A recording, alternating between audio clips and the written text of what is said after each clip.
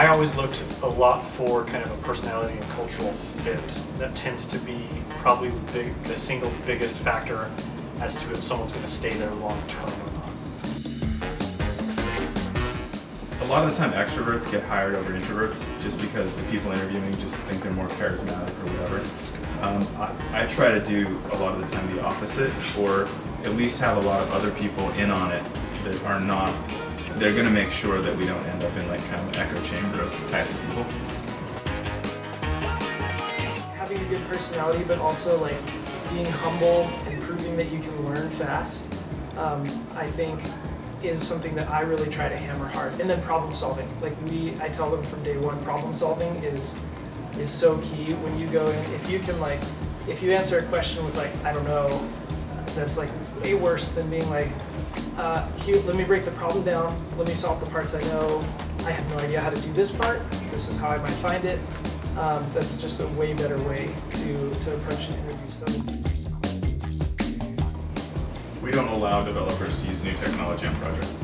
We just don't, because I've been burned too many times.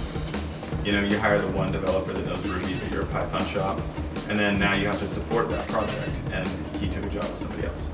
So, you know, I've had this happen over and over. We had a project where we used Ember, and then React overtook it, or Angular overtook it, then now React. And so it's good to like know those technologies, it's good to play in them, but it's a really bad idea to do actual projects in them.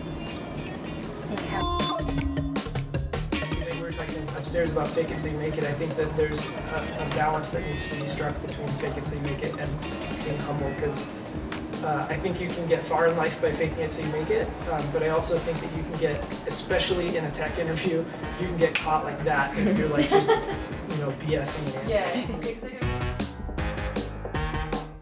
The one part that's been probably more difficult for me is you really need to embrace the salesperson inside yourself, because when you're working at a place, you have your task list, maybe you're managing projects, or maybe you're running a team, but you're not constantly having to go out and find new clients or have some sort of funnel to get new clients coming in the door.